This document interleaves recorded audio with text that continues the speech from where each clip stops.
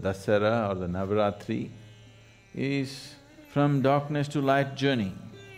The last day is the victorious day when truth won. Not because you fought, because you became aware. On the way you met so many people, you met Lakshmi, you met Saraswati, you met this, that.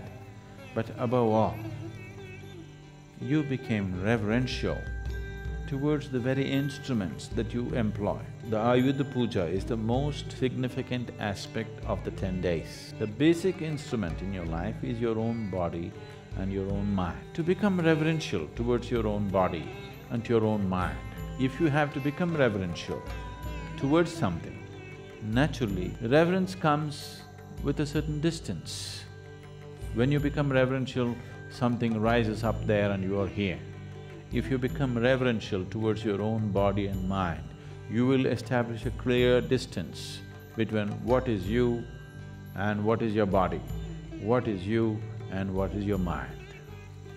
And once you do that, the next day is victory, Vijayadashmi.